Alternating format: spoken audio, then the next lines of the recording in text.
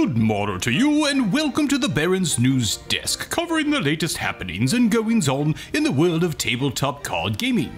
The following information comes from the Magic the Gathering website, magic.wizards.com. It's unbelievable, unheard of, unusual, it's unique, and it's unfathomably fun. It's Unsanctioned. Yes, the newest Unset has been announced by Wizards of the Coast and is set to release on February 29th, 2020. In case you are unfamiliar, Unsets are silver-bordered cards that are not actually legal in the traditional Magic the Gathering formats. These unsets are typically used for drafting purposes or for those that like to design magic cubes. These unsets are Wizards of the Coast's opportunity to let their hair down and simply let the creative juices flow.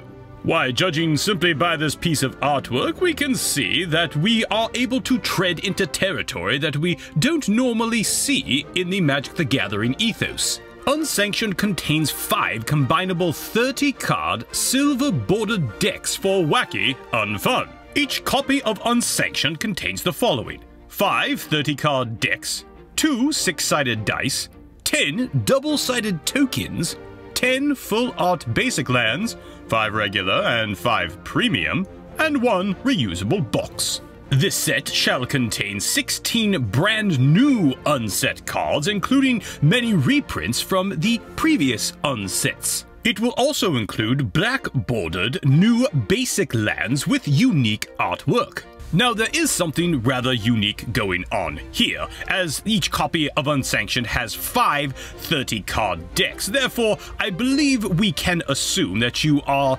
intended to take any 2 of those 5 decks and combine them together to create your typical 60-card deck. And the fact that it contains 2 6-sided dice also seems to indicate that this set will include a number of cards that will require you to roll dice. And finally, with the full art basic lands, they specifically call out that you get 5 regular and 5 premium, although they do not necessarily distinguish the difference between a regular or a premium land. One of my favorite previous unsets was Unstable due to the contraption mechanic that added a new ability to create contraptions that could trigger multiple times throughout a game. I would very much like to see a reprint and new additions of contraptions in this set. For those of you that have played unsets before, which cards and/or mechanics would you like to see return in Unsanctioned? Before we get to our second story, I would like to remind you to hit that like button down there below the video. It is extremely helpful to ensure that other commoners will discover shows such as the Baron's News Desk and Aristocards. You are also telling YouTube that you enjoy this type of content, and therefore it will make suggestions of other types of videos that you might enjoy.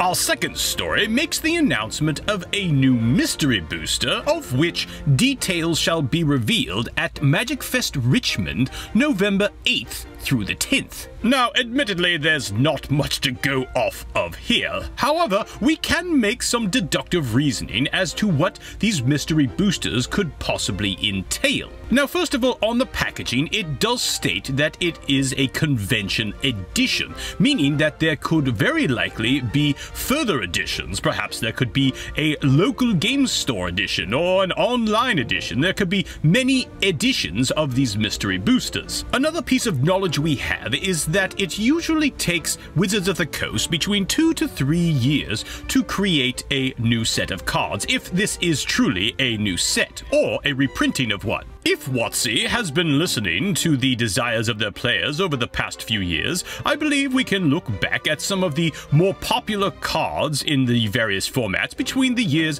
of 2016 and 2017 as prime candidates for possible reprints in these boosters. Now, at face value, as it seems that these mystery boosters are going to be some form of prize support, it is likely that we are going to see either foil or altered art versions versions of previously printed cards. However, my personal wish is that they would stop doing these extended art cards that creep out into the border of the card, for example, as they have done with many of the Throne of Eldraine cards, or as they have done with the previous box topper cards. Either make the card with a border or make it borderless. Doing this halfway in between thing completely throws off the feng shui of the card.